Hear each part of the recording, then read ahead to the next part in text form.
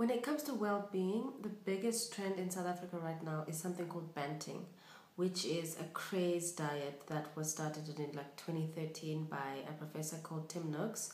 And basically, he has the entire country eating high fatty foods and no carbs. So I go to my friends' houses in Johannesburg, in Cape Town, and people are eating meat only, or three types of meat a day, and no vegetables, no potatoes, no chickpeas, no peas, nothing with carbohydrates, because he believes that the human body was not meant to ingest carbohydrates because it turns them into sugar.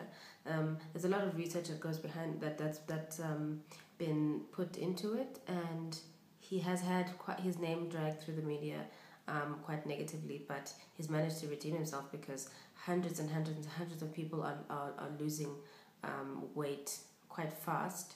And I mean, I'm not involved in it myself, but I do know that there are banting clubs that are forming. There are certified banting counselors and people that can help you change your life with this revolutionary meal diets that they have. There are banting restaurants now in South Africa, or normal restaurants are catering to customers' growing needs for banting restaurants.